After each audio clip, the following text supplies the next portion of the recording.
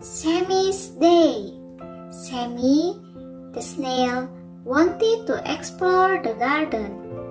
He was fed up of sitting under the large stone in the flower bed, so he headed off. It was bright outside and something glowed in the sky. "That must be the sun Mom told me about," he touched. Beside the flower bed was long, green grass, cool and wet with dew on it. He looked around and saw lovely colored faces standing around. "Flowers," he touched. "They're really pretty. And butterflies.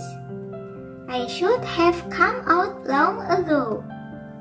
But then he got a fright and drew his head in.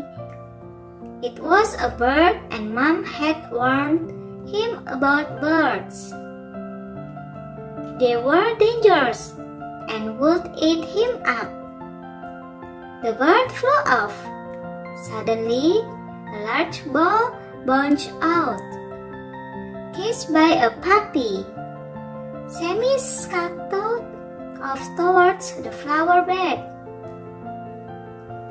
"Oh dear," he thought. "I like adventure, but I'll have to go out only when the birds and dogs are asleep."